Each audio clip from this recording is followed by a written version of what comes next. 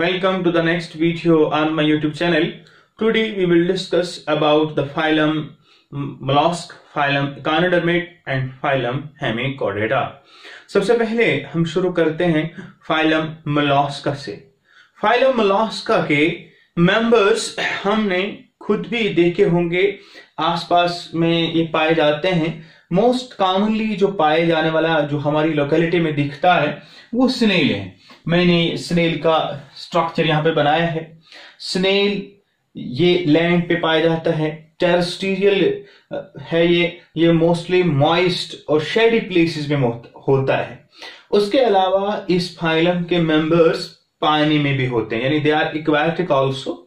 Terrestrial भी हैं, aquatic भी हैं, लेकिन जो एक्वाटिक हैं वो मैरीन भी हैं as well as fresh water भी हैं।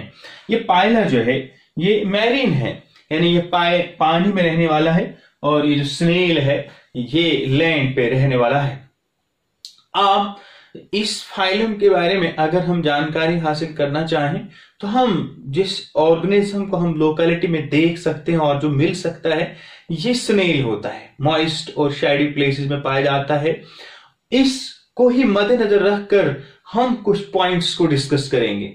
तो पहली ही चीज मैंने आपके सामने डिस्कस करी कि इनकी हैबिटेट मतलब रहने की जगह जो है ये लैंड पे भी होते हैं और पानी में भी होते हैं। दूसरी अहम बात कि मोलस्का, इसका नाम मोलस्का क्यों पड़ा है? इसका नाम मोलस्का इसलिए पड़ा है, एक लैटिन वर्ड मॉलिस से निकला है, उसका मतलब होता है सॉफ्ट बॉडीड। ये ऐसे ऑर्गेनिजम्स होते हैं इनकी बॉडी सॉफ्ट होती है। दूसरी बड़ी अहम बात, ये एक ऐसा ग्रुप ऑफ ऑर्गेनिज्म है जिनमें कैल्केरियस शेल पाया जाता है।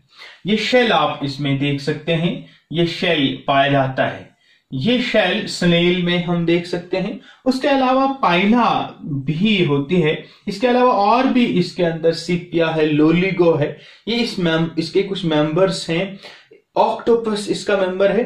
तो इसमें क्या होता है, इनमें शेल पाया जाता है। ये एक अहम, इस फाइलम का एक अहम फीचर है, इनमें ये शेल पाया जाता है। ये शेल एक्सटर्नल भी हो सकते हैं और सम टाइम इट में भी इंटरनल। कुछ ऐसे मेंबर्स हैं जिनमें ये इंटरनली शेल होता है। उसके अलावा नेक्स्ट अहम बात यह है कि तीसरी बड़ी अहम बात वो यह है कि second largest group of animal on this planet. इससे पहले हम पहली वीडियो में बता चुके हैं कि सबसे लार्जेस्ट ग्रुप ऑफ एनिमल कौन सा है, आर्थ्रोपोडा। सेकंड लार्जेस्ट ग्रुप जो है वो है that is this group, that are the molluscs. उसके बाद नेक्स्ट बात, level of organisation is the organ level of organisation. They are triploblastic and bilateral symmetrical. इन सब चीजों के बारे में हम पहले ही डिस्कस कर चुके हैं, सिर्फ यहां हम उनको रिपीट कर रहे हैं। ट्रिप्लोब्लास्टिक, बाइलेटरल, सिमेट्रिकल हैं। और एक और अहम बात, इनकी बॉडी जो है वो 3 पार्ट्स में डिवाइड है। आर्थ्रोपोडा की बॉडी किस किस में डिवाइड थी? Head, thorax and abdomen. यहां पर क्या है, यहां पर भी बॉडी डिवाइड है, हेड, फुट एंड विसरल मास। मैं यहां पे दिखाने की कोशिश करूंगा। ये इस एनिमल का, इस ऑर्गेनिज्म का हेड है, ये इसका फुट है, और विसरल मास इसके अंदर होगा। यहां पर इसके अंदर, इसमें विसरल मास मतलब अंदर से रहने वाली बहुत सारी ऑर्गन्स इसके अंदर होते हैं। तो याद रहे मोलस्का में 3 चीजें होती हैं, head, foot and visceral mass. Now एक और अहम बात, इसके माउथ में एक खास तरह का स्ट्रक्चर होता है जिसको रेड्यूला कहते हैं। जैसे हमारे माउथ में टीथ्स होते हैं, इसी तरह इनके माउथ में एक रेस्पिंग ऑर्गन है जो रेस्पिंग कर सकता है, मतलब फूड को या किसी और चीज को पकड़ने में हेल्प करता है। That is the radula. Radula इसमें पाया जाता है। Next, what about their fertilisation? इनमें फर्टिलाइजेशन, ये ओविपेरस हैं, ये ओविपेरस हैं, एग लेइंग है और इनडायरेक्ट डेवलपमेंट इनमें होती है। This is all about the phylum molluscs. Now come to the next phylum, that is phylum एकाइनोडर्मेट। In animals को स्पिन्ड एनिमल्स भी कहते हैं। इनकी बॉडी की खास बात यह है, इनका जो जो एडल्ट एनिमल होता है, वो एडल्ट एनिमल जो है रेडियल पेंटामेरस सिमेट्री शो करता है, बट इसका लार्वा बायलेटरल सिमेट्रिक होता है। इस फाइलम में कौन कौन से ऑर्गेनिजम्स इंक्लूड होते हैं? मोस्टली हमने इसका नाम सुना होगा, स्टारफिश, सी लिलीज, सी कुकम्बर, स्टारफिश, सी लिलीज, सी कुकम्बर, उसके अलावा सी अर्चिन, इस तरह के नाम मोस्टली हमने सुने होंगे। तो स्टारफिश, यहां मैंने स्टारफिश का स्ट्रक्चर बनाया है। इस स्टारफिश एक्चुअली स्टार फिश नहीं है बेसिकली ये, बट ये स्टार लाइक है और ये पानी में रहता है, तो एज यूजुअल इसका कॉमन नेम स्टार फिश पड़ गया, अदरवाइज इसका स्टार फिश नाम नहीं है। इनकी बॉडी के हवाले से बात करते हैं। इनकी बॉडी कैसी होती है?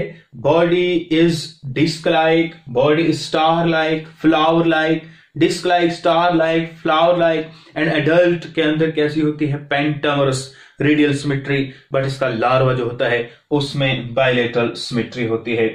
नेक्स्ट अहम बात, ये पाए कहां जाते हैं? या ये मैरीन एनिमल्स हैं, यानी ये पानी में रहने वाले जानवर हैं, और ये मोस्ट एक्वेटिक तो हैं और एक्सक्लूसिवली मैरीन हैं। But about their जर्मलेल्स, again triploblastic, bilateral symmetrical organism और सीलोमेट भी। बट इस सीलोमेट, एक नई बात सामने आ गई। सीलोमेट पिछली वाली एनिमल की जो फाइलम थी, ये भी सीलोमेट्स हैं। मैंने इस पॉइंट को डिस्कस नहीं किया बिकॉज 9th क्लास में इतनी डिटेल में हम नहीं स्टडी करते हैं, लेकिन एक बात मैं शॉर्ट में बताऊं, सीलोमेट या सिलोम क्या होता है? सिलोम होता है बॉडी कैविटी। जिस ऑर्गेनिज्म में सिलोम पाया जाए उनको हम सीलोमेट्स कहते हैं। जिनमें पूरा अच्छे से सिलोम पाया जाए उनको हम ट्रू सिलोमेट्स कहते हैं, और जिनमें थोड़ा थोड़ा सिलोम पाया जाता है उनको हम सीडो सिलोमेट्स कहते हैं, और जिनमें पाया ही नहीं जाता है सिलोम उनको हम कहते हैं एसिलोमेट्स। जो एसिलोमेट्स होते हैं, फाइलम पोरिफेरा से लेकर फाइलम प्लैटीहेल्मिन्थ्स तक जितने भी हैं वो सारे एसिलोमेट्स हैं। लेकिन यहां से आगे नेमेटोडा, वो उनके यहां सीडोसिलोमेट है, और सीडोसिलोमेट उसके बाद फाइलम एनालिड से ऑनवर्ड जितने भी हैं ये सारे के सारे ट्रू सिलोमेट हैं, यानी इनमें सिलोम भी पाया जाता है।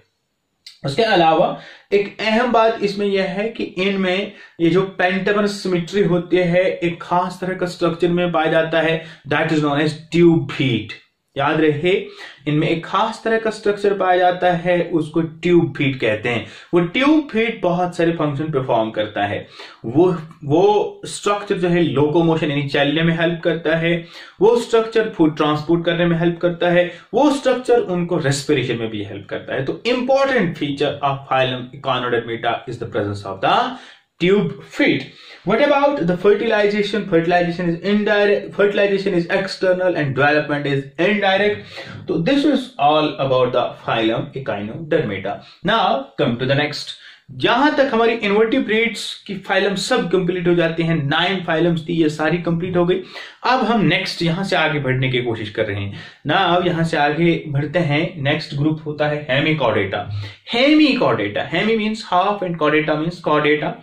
ये हेमिकॉर्डेट हैं। तो क्या कॉर्डेट्स होने के लिए कुछ फीचर्स होते हैं? प्रेजेंस ऑफ नोटोकॉर्ड, यानी नोटोकॉर्ड होना चाहिए, फिर वो कॉर्डेट कहलाएगा। फेरिंजियल गिल स्लिट्स उसमें होने चाहिए, फिर वो कॉर्डेट कहलाया जाएगा, या उसमें वर्टिब्रल कॉलम होना चाहिए। तो यहां थोड़े बहुत, ज्यादा नहीं, इस रीजन में प्रोबॉसिस रीजन तक, ये जो ऊपर से यहां तक रीजन है, इस रीजन में लिटिल बिट नोटोकॉर्ड पाया जाता है, that is why it's known as hemichordate. Previously अर्लियरली इनके बारे में ये कहा जाता था कि इनको सेपरेट फाइलम में रखा जाता था, यानी इनको फाइलम कॉर्डेटा के साथ रखते थे, लेकिन जब इसके काफी स्टडी करी गई तो इनको सेपरेट किया गया और इनको हेमिकॉर्डेट के ग्रुप में रख दिया गया। मैंने यहां पे एक मेंबर बनाया है जिसको नोन एज बेलोनोग्लोसिस। इनकी बॉडी 3 बड़े स्ट्रक्चर्स में डिवाइड है। इस ऊपर वाले रीजन को कहते हैं प्रोबॉसिस, ये जो बीच वाला reason it's known as collar, जो पीछे तक पूरा है it is known as trunk.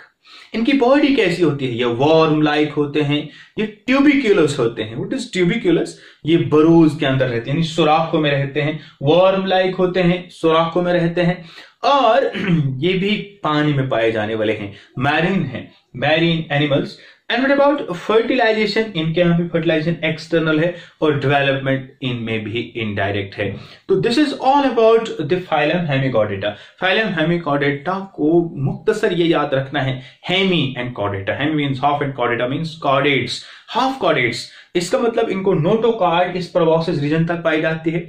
दूसरी बात, इसके मेंबर्स में 3 डिवीजन है बॉडी की, प्रोबॉस्सिस, collar and trunk. प्रोबॉस्सिस, collar and trunk, these 3 divisions. उसके बाद एक बात ये याद रहे, इनकी जो एनिमल्स होते हैं वो वॉर्म लाइक होते हैं, ट्यूब लाइक होते हैं, they remain in borrows and they are known as ट्यूबिक्यूलस and they are marine animals.